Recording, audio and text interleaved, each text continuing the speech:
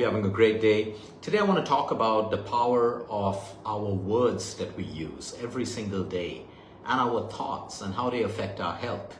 We all know, we've read about the subconscious mind. We understand about the power of the subconscious mind. There's no debate about that. Whenever you think you're confused about it, just go back to why you brush your teeth every single day, why you do things out of habit. It's because the program that's in your subconscious mind keeps running on auto mode. And what we need to understand that if there are things that can affect us, can that same subconscious mind also do the reverse? And that's absolutely true. Every word we say has an impact on us, directly or indirectly. Every thought that we have, that we nurture, becomes that sustained feeling. So let's do a simple exercise right now, because no matter what you have, whether you have a cancer, high blood pressure, cardiovascular, you're going to have to understand the basics of this. Everything is not about nutrition, exercise, and sleep. A lot is with your mind. You know, every religion in the world, I love studying different religions. Not, of course, in detail, but I love looking for commonalities in every religion. And every religion and spiritual part talks about the power of the mind and how any change that we want needs to start in the mind. This doesn't mean you use your mind to solve your disease and stuff, although some people have done that. It just means that can I get better by using and harnessing the power of my mind rather than just depending on the work of a particular drug or a medicine? How can I harness the intelligence of my mind? So let's go back to a very simple exercise. Okay, if you've been thinking about something that's sad and you keep thinking about it, how are you going to feel? You're going to feel sad. If something made you angry, someone said something to you that made you angry, and you keep thinking about it, what is the feeling that is going to come with that thought? It's going to be anger. Someone gave you a compliment, appreciated you, and you keep thinking about it, what are you going to feel? You're going to feel happy, you're going to feel appreciated, you're going to feel grateful. So it's very clear, it's been established that your thoughts become your feelings. It's as simple as that. But now let's deep dive into the human body at a cellular level. Everything happens at a cellular level. Beauty is at a cellular level. You think it's your collagen, you think it's your creams, all of that stuff, well, you think it is. It's playing a small role.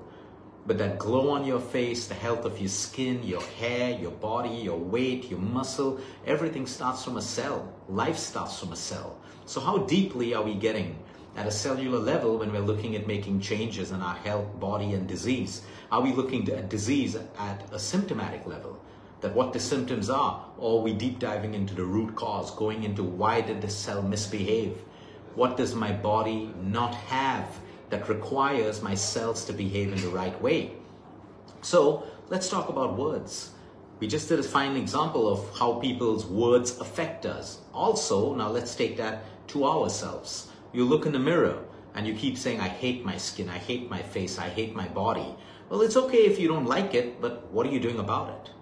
Is there something you can do about it? Have you neglected your body, your face, your hair for a couple of years because life got into the way and now you need to change your lifestyle so you can make a difference? Then please go ahead and do that.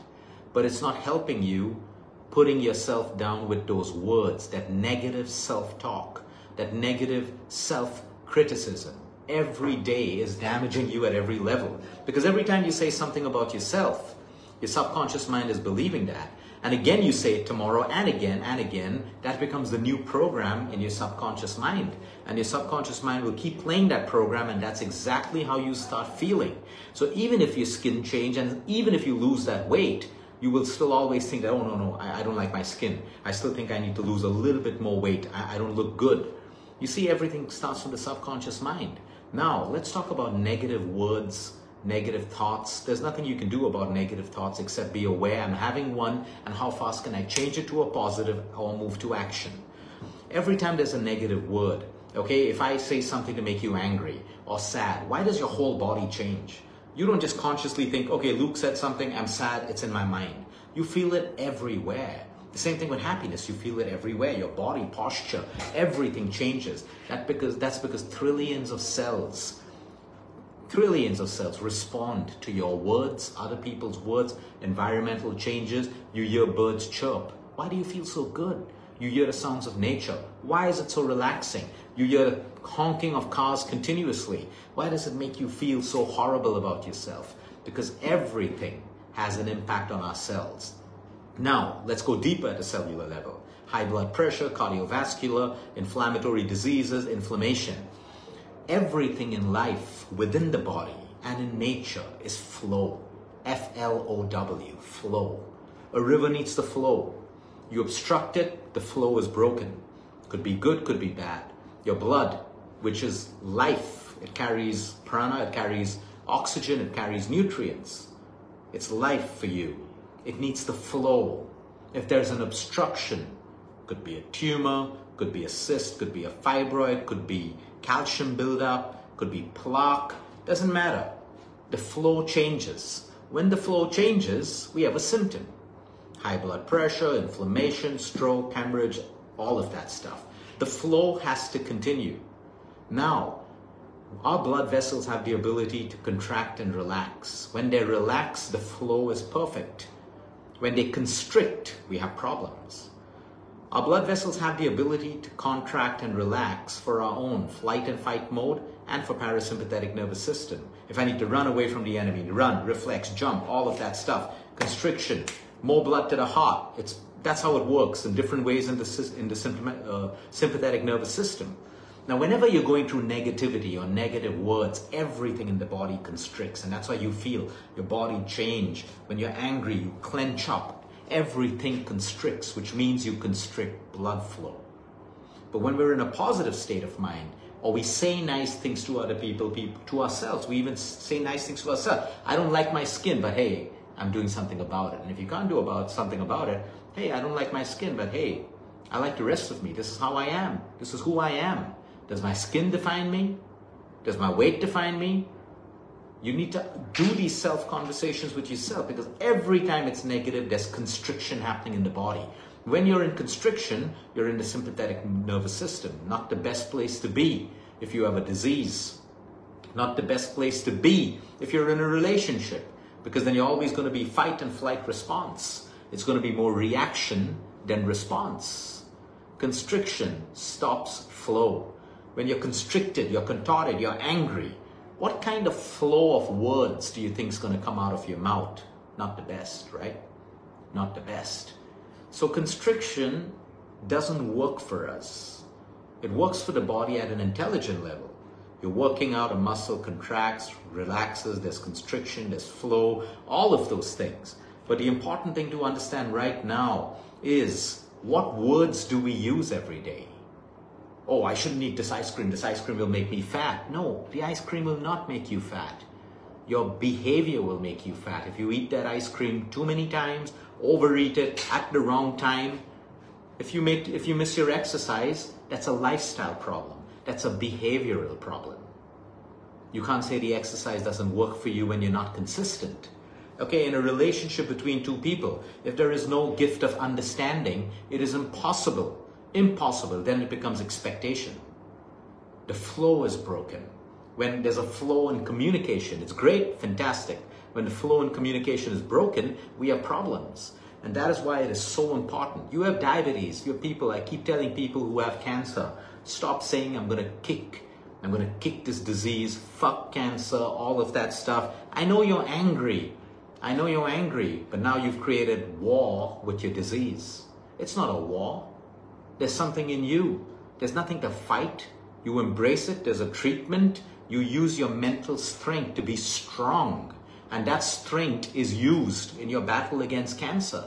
But the moment you say, oh, this disease of mine, it's horrible. What are you doing? What are you doing? Constriction. Sympathetic nervous system. Out of homeostasis. And that is why your words matter. That is why your affirmations have so much of power when done the right way. That is why human beings like nice things. We like to hear good things. We like to hear pleasant things. Naturally, we don't like to hear things that are not good. A child can pick up a tone of aggression and immediately change behavior. So can adults. But a lot of adults pretend through this, right?